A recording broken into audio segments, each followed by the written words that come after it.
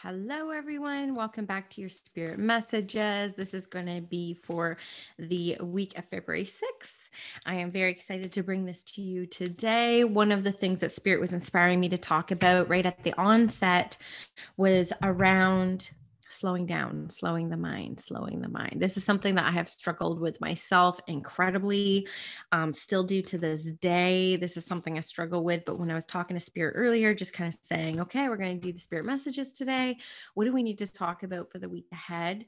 And Spirit made me really want to talk about the fact that we're so busy in our day-to-day lives, but we're also so busy in our mind. Like even when we have time to slow down, and you'll be able to see this as you lay down to bed, you lay down to rest your spirit, rest your body, and our minds are still going. It's often at this time of the night as well, when our minds do slow down a little bit, the to-do list kind of takes a back seat, that we notice the aches and pains in our bodies. We notice like, oh, I was like, my shoulders hurt. When did that happen? We are so busy in our minds, and we are so busy looking about what's coming next, that we are rarely present enough to even feel the discomfort and the disease in our bodies. So here's something that you can try just so you can see what I'm talking about. If you don't know what I'm talking about right now, if you just slow down for 1 second and just take a deep breath, exhale, take one more deep breath in. Exhale, rest the mind. Fully feel into your body. Feel the heaviness of it, the density. You may actually find, much like me, that I actually noticed a little bit of a headache or just like this blood rushing to my head, because doing this business and like having so many clients, I'm always thinking ahead, what's coming up, what's in the next hours, like who haven't I messaged back? I have so much to do, running ahead, that we're rarely embodied. And so a lot of us tend to overeat or eat when we're not hungry, or cope with alcohol to transition from one activity to the next, because it's like our bodies are screaming to be felt and to be nurtured and to be fed. And we're on autopilot, feeding it continuously. Yet we give the mind so much space in our lives, and the mind lies to us constantly, right? I've talked about mindset and stuff like that before. Our thoughts are boring. They repeat each other. They aren't always cohesive. They don't always make sense. They drain us. They ignite the nervous system to all of a sudden go into fight, flight, or worry. When if we can slow down enough to kind of feel embodied, what Spirit is making me feel is that the sense of inner peace will come in. But also, again, I have to bring up this message around overeating and alcohol use, right? I'm not against alcohol. I drink wine once in a while. I used to drink wine every day, though, when I was in corporate, to transition from worker bee hustler to like mommy mode. I used to do that transition with wine. And it was like all of a sudden I would feel a bit tipsy. I would like feel like in my body for once, but you can actually get into your body just through the breath. So, really, what Spirit's wanting you to pay attention to this week is how much you're in your head, and if you ever actually feel your body, right? And pay attention as you're about to go to sleep as well, what happens for you in that experience, right? Do you all of a sudden notice those aches and pains? Do you all of a sudden notice, oh, I don't feel like I've caught my breath today. I don't feel like I took a really deep breath. So really pay attention, really focus in on that, because Spirit is really wanting us to learn to slow down a little bit so we can kind of like enjoy ourselves and really take care of our bodies. I don't know why I keep needing, look, guys, this is a message I need as well. So this is fun that it's kind of coming up.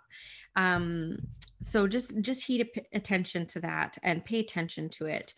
And if you catch yourself, and I just have to say this again, but it's like you're thinking about what's coming next, what's coming tomorrow, what's coming in 10 minutes, what's coming in an hour. I forgot to do this. I didn't do this. What am I going to cook for dinner? If you constantly are chasing these thoughts, it steals your breath away.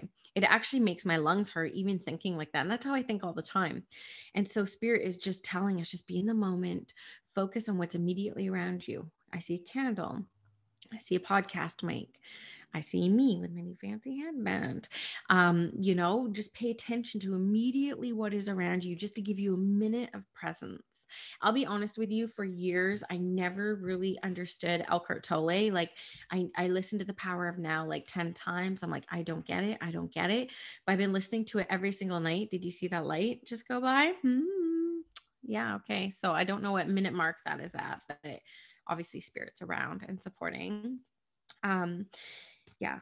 Okay. I lost my train of thought there. I'm just going to pull some cards now. You guys hear the message. It's for you. Pay attention to it. Be embodied. Okay. We're getting some jumping cards. I'm using Yasmin Boland. Right. So the first ones that we get is new moon in Capricorn. Your hard work is paying off. I feel like we just had a new moon in Capricorn, or is that coming up on the 13th?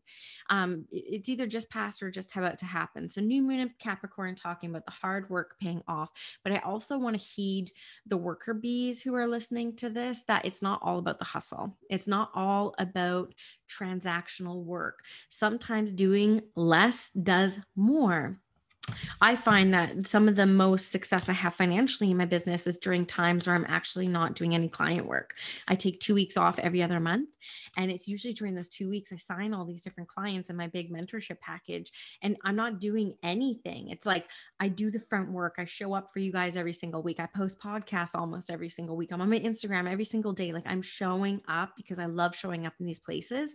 And it's like when I rest, right? When I'm actually taking the time to slow down and do something for myself, that's actually when I see the fruits of my labor. So spirit is telling you here through this Capricorn new moon card. And the new moon is the time of rest, right? It's the time for reflection. It's the time to actually be still. And so for those of you who are trying to create things through working, make sure you're not forcing, and make sure that you're integrating time into your month, week, day, whatnot, to actually slow down and do something for yourself that's like not related to what you're trying to accomplish. And that's going to be very important. Spirit is also asking us to not let pride get in our way. This has come up for me quite a bit lately. I don't need to talk about right now. I'll talk about it in a future podcast episode for sure. I've been going through like a lot in the past couple months, but spirit is saying like, you've been asking for different opportunities to come your way. And then when they come your way, all of a sudden you're like, no, not that one. And you kind of like pass it off. But you need to understand that even though it's not exactly what you vision, spirit is still bringing it to you because it is going to help your highest and greatest path. So don't turn down opportunities or experiences that come your way because they aren't exactly what you set out, how you thought it was going to come to you. Okay. So just pay note to that. Spirit is also asking us to call balance. You can see the scales here. The card actually says win-win outcome is in the forecast. But what I'm feeling about this card is this balance coming to fruition for some, but there's still some people who are doubting their self-worth. So if you kind of like sit in the self-worth camp where you could use a little bit more love and nurturing around that, spirit is really asking you to balance your past experiences with your future desires. So again, going to mindset, quite often when we have these future desires, they get overcome with the evidence of our past life or of our past, right? So say you're looking for a relationship, but all my relationships up till now have been shitty, right? Well, no joke, because you're looking for a relationship. But spirit is actually wanting you to balance, yes, the evidence of your past, but also marry it and harmonize it with your desires of the future. I know that whatever's happened in the past doesn't have to negate or be part of the energy of what you're trying to call in. You can let it go. So you really need to balance out those thoughts. And again, just sticking with the theme of presence, right? Presence. If we're thinking too much in the future or the past, we're not present at all. And so we need to be careful with that. So I'm just going to take it to my tea. So we really need to find a balance between those thoughts and the way that we see our past experiences in our future. A couple more cards here. Okay, so for some of you, this is calling to make some adjustments. I kind of want to go back to this Capricorn moon card where a lot of people are forcing things that they want in their life. Like it's almost like this like hustle feeling when really it is going to be when you're kind of sitting back in the flow where things really start to move in your life. Trust me, I've tested this out energetically in my business. It's crazy. It's crazy. It's absolutely crazy. So spirit is saying that there are adjustments that need to be required when you're pursuing the dreams that you really want. You need to make some adjustments, because if you keep doing what you've always been doing, you keep going to get the same results you've always gotten. So we do need to adjust. We do need to pivot. We do need to shift within what we're trying to create to make sure that we're bringing in new energy.